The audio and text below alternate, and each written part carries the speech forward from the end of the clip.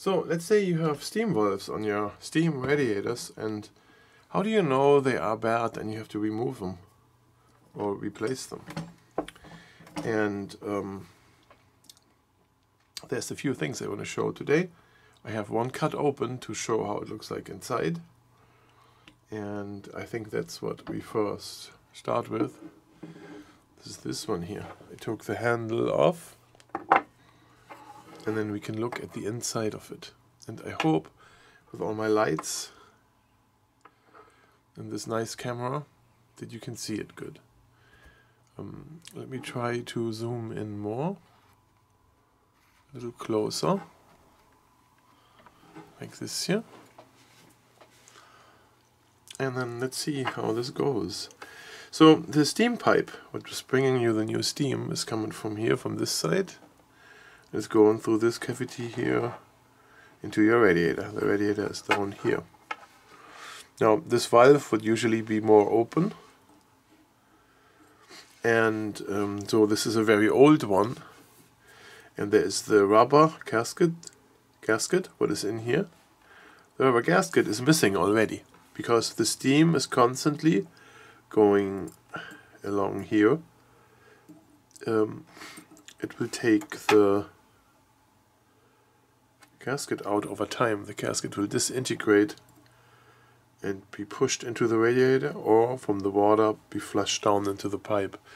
If the gasket usually gets the gasket usually gets very hard and brittle, breaks in half, and then half of the gasket is laying here, clogging the pipe, getting stuck in the pipe. So if something gets stuck in the pipe, water can puddle, and you get this water hammer and those kind of situations. This is the stem, and if you turn it, the stem moves out. There's the thread for the stem. This whole thing moves back and widens the opening here. If you turn it in more, it will close the valve. Water pressure and steam can go through this thread here into this cavity here, and then come out here on the side of the valve stem. That's why you have what is marked as blue here, a so-called packing. So if your valve leaks up here, you have a valve and there's water coming out here, then that's because the packing underneath this nut is bad. You can notice this on this one here. It moves a lot and it twists in and out very, very easy. See that? I can promise you 100% that the valve packing here is not working anymore. You can take a look inside. How you close it. Then it's completely closed. Meaning this piece is all the way down. When you open it all the way up, it's all the way against the ceiling. The packing here, the blue material, is probably blown out, so it can leak. It leaks especially when you have the vent only a quarter open or half, what you should never do on the steam heat. But if you have a heating system where water goes through here, and you have it half closed, then it leaks a lot of water. When you turn it all the way up, then we have a special thing happening here. I want to zoom in again. Yeah. So if this here goes up more, let me see this, I have to take it apart then. Oh, look at this. Yes, and you're right, so this part is loose in there. So if it's all the way closed, like this now, here, if you close it all the way, then you can see here that it's pushed against this like a seat here, and this will also close, right? So even though the packing is missing, if the valve is all the way open, it will keep this back here sealed basically, and it stops leaking. So there's a difference between all the way open or not. A steam valve should be anyway operated all the way open all the time, so that steam and water can move freely within the valve. Now, if yours doesn't leak up here, then there is basically no reason to replace it unless the nut down here breaks off. So this is another thing what can happen. Let me show this on this part here. Same valve, right? This nut here. I'm sorry, so I have to zoom out the camera again here. Wow, here. Move this over. This nut down here. Oh. Yeah. If that nut rusts off completely, yeah, this is a piece of the old gasket here. It's like really weird stuff. Then this whole thing could fall off here.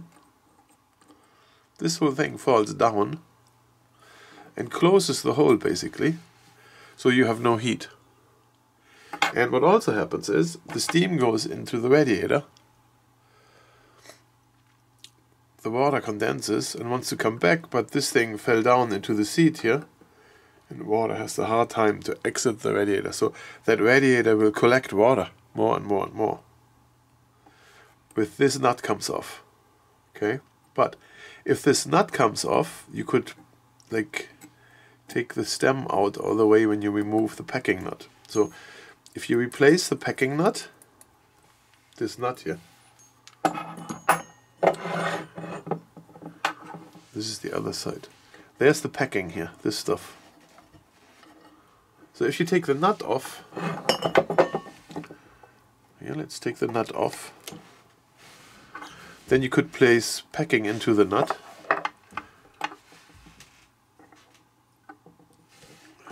And you can still not take this out all the way. It's not gonna work. What you have to do is basically then to remove this upper part, this part here, from the valve, right? So if this is the valve, this is screwed in here, you can screw the top off.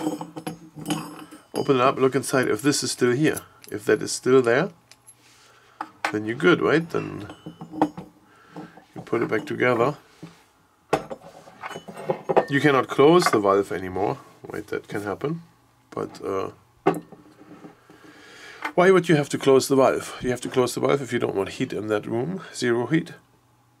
Or if the radiator broke, like if the radiator cracked, then you would have to have a functioning valve where you can really turn it off. But so far I would say, like this valve for example, is very hard to turn because the packing is still intact. It's open, like all the way. There can steam go in and out, so this one would not have to be replaced necessarily. So it would not be urgent. This one on the other hand, where thing is missing already, this is super loose here. You know? This is a valve I would replace. No, the others look... They all look the same though. They all have the problem that the rubber seal is gone.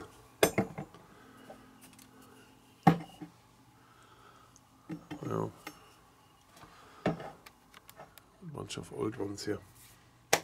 Okay, so I hope that helped you to understand how this valve works and when you have to replace it.